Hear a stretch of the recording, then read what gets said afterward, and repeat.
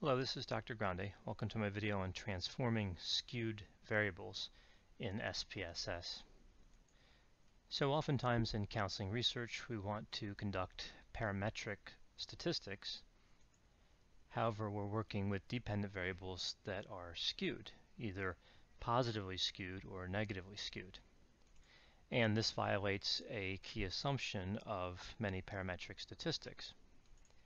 Therefore, either becoming a limitation if we continue and run a parametric statistic, or forcing us to use a non-parametric statistic which may have less power. So using this fictitious data set I have here on the left, I'm going to show you how to transform a positively skewed variable, and I have one here I happen to know is positively skewed, named substance use, and then a negatively skewed variable. Again, I happen to know this one named depression is negatively skewed.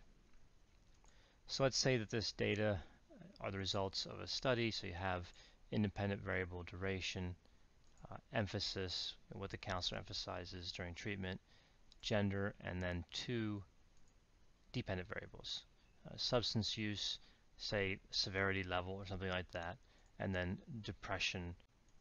And a statistic that we may want to use in this case might be MANOVA, or perhaps say that we had a data set that only had one of these variables instead of both, ANOVA, or depending on the independent variable we chose, even a t-test.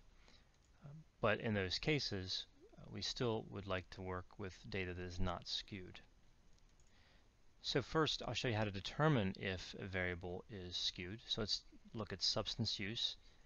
And we're going to go to Analyze, Descriptive Statistics, and Explore. And I'm going to move substance use over to the dependent list. Under Statistics, I'm not going to change anything. This is the default setting. And under Plots, I'm going to take off the stem and leaf. I'm going to click Histogram. It's a little more useful, in my opinion, for this particular analysis. And then Continue, and then Options I'm going to leave to the default setting and click OK. So you can see there's a lot of information that is provided by using the descriptives ability in SPSS. So we have a few specific metrics we want to pay close attention to. One is the minimum value, that'll become relevant shortly, and then the maximum value. And then, of course, of most interest here is the skewness. And you can see the skewness is 1.027, and the standard error for the skewness is 0.254. And if you move down, you can see that clearly this is a positively skewed distribution. We know because we have a positive skewness number, but also you can look at the histogram and see that there's some scores here toward the higher range kind of by themselves. So if you're looking at a histogram and you kind of think of the curve that would represent these data points, if the tail is pointing to the right, it's positively skewed. If the tail was pointing to the left, it would be negatively skewed. So how do we determine if this number indicates, the statistic indicates skewness or not? And there's two ways that are fairly common. One way would be to look at the absolute value of the statistic, and if it's greater than 1, then the distribution is skewed. Of course, if we're looking at a negative 1, then it would be a negative skew. But if you just want to determine if it's skewed, just look at the absolute value. If it exceeds 1, then it's skewed. Then you want to know what type of skewness, again positive or negative. Of course, if it's a positive value, like greater than 1, then it's positively skewed. If it's less than negative 1, then it's negatively skewed. Another method is to double the standard error. So in this case, we have 0.254, which if we double this would be 0.508. And we look at that number and say, is the skewness statistic greater than that number? Is it greater than double the standard error? And of course, in this instance, it is. 1.027 is greater than 0.508. So by looking at the descriptives, we can determine this variable, substance use, is a good candidate for transformation. So let's take a look at how we do that. We want to go into transform and compute variable. And the first thing we want to do is to name the target variable.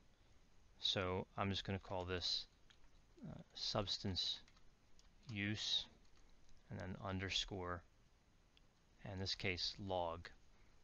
And I'll explain why.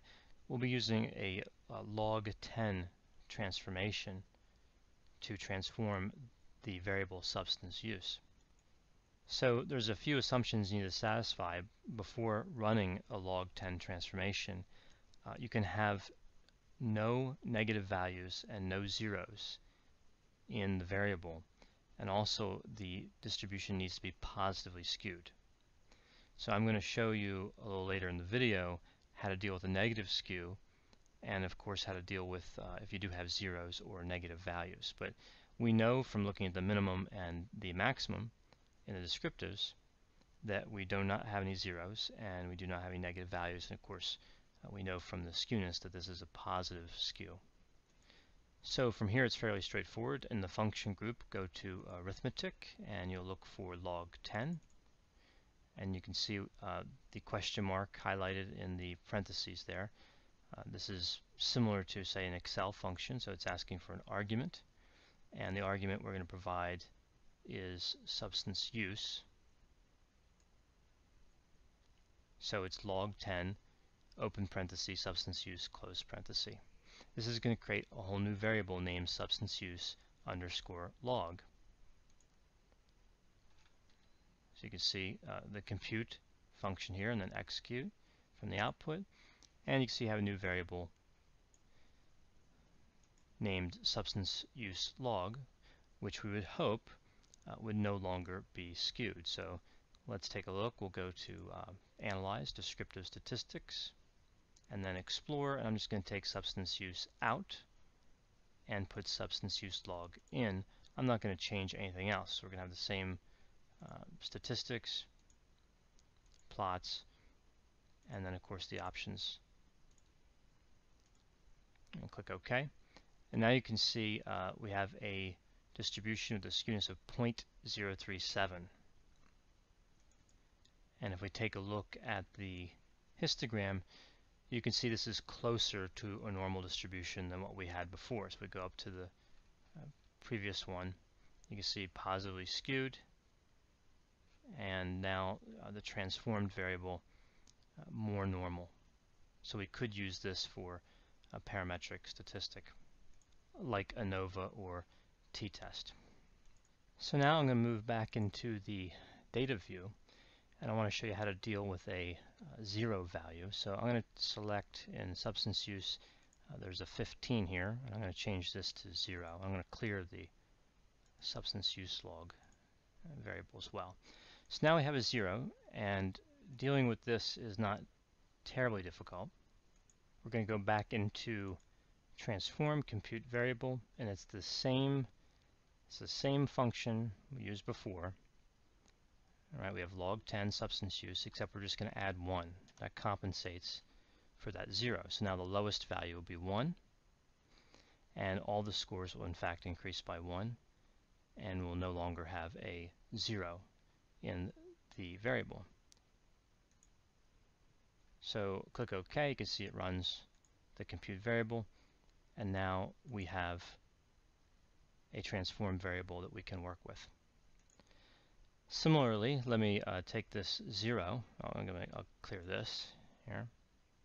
All right, and I'll take this 0 and make this, say, a -3. Now we're going to go back into compute variable, and now we need to compensate for this value. Now again, I just changed this to -3, so we know that we have a negative number. We know what it is. But the way to find this would be use the Explore and look at the minimum value. Right, so you would see that there would be -3 as the minimum value. So we know we need to get above 0, so we're going to have to add 4. Right, that will get us to 1. So -3, we'll have to add a value of 4 to each score.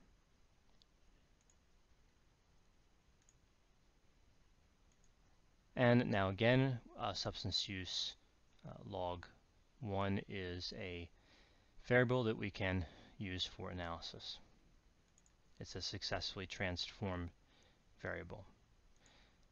So that addresses a negative score and 0, and of course this is all, the log transformation is all for positive skews.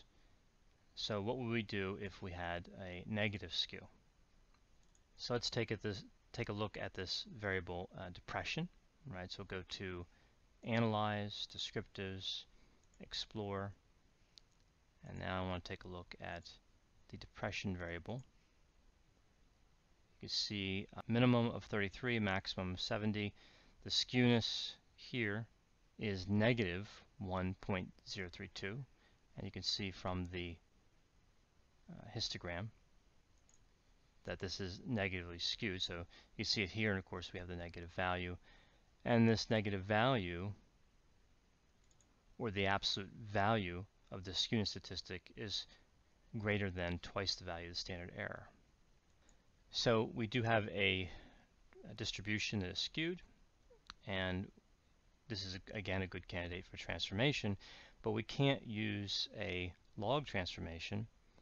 We have to first make an adjustment to the score called reflection. So let's go back to the compute variable, and we're going to of course substitute out, I'm just going to delete all this, we're going to substitute in depression for where it had substance use, and I'm going to call this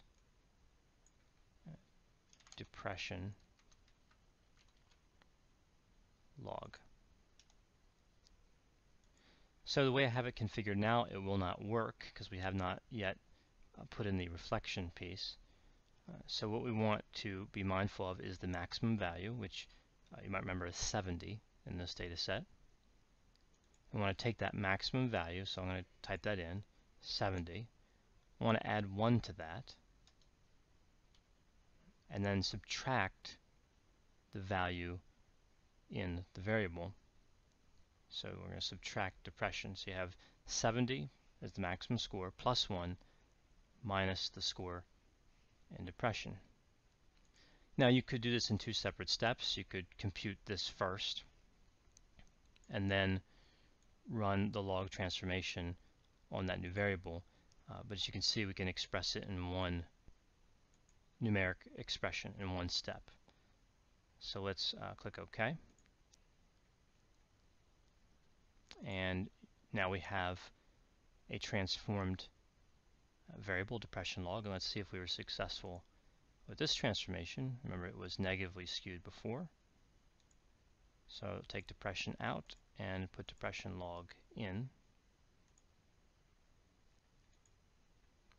And we can see that it is still negatively skewed as negative 0.779. It doesn't, it's not less than negative 1, but the absolute value of this is still greater than 2 times the standard error, so still some area of concern. If you look at the histogram, you can see there still is a distinct negative skew. Again, depending on which definition you use, you could continue on with parametric statistics from this point if you use the definition tied to the skewness statistic and not to double the value of the standard error. Now this is an instance where you'd have to use your discretion. Looking at this data set, I think that with this point still out here, and this still kind of looks negatively skewed, mathematically it's pretty close to being skewed, but again, under that definition, technically it's not, so you could say it's a successful transformation. Still, I would be a little concerned about the fact that it's more than double the standard error. However, certainly it's an improvement over the initial distribution, which had negative 1.032 as a statistic. So this distribution here is less normal than the transformed variable. I hope you found this video on transforming skewed variables in SPSS to be helpful. As always, if you have any questions or concerns, feel free to contact me and I'll be happy to assist you.